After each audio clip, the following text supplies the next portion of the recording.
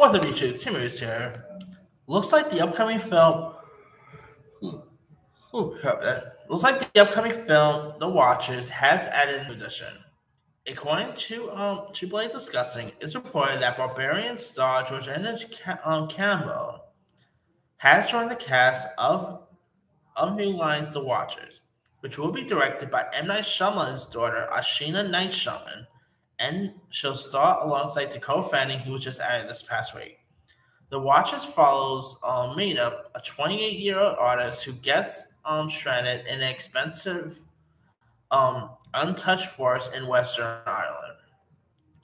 When Mina finds shelter, she unknowingly becomes trapped alongside three strangers that are watched and stalked by mysterious creatures each night.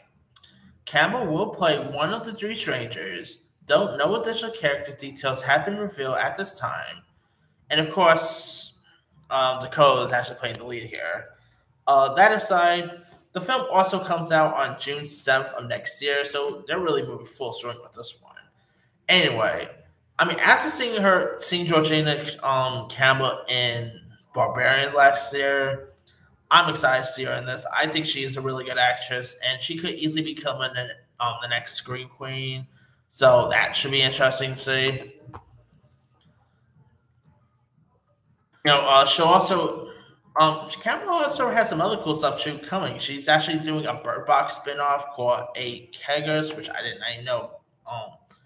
Bird Box spinoff was even coming.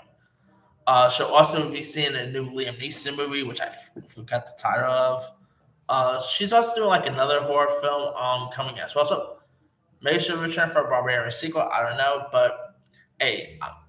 After seeing Barbarian, I'll just watch her in anything because she was awesome in Barbarian.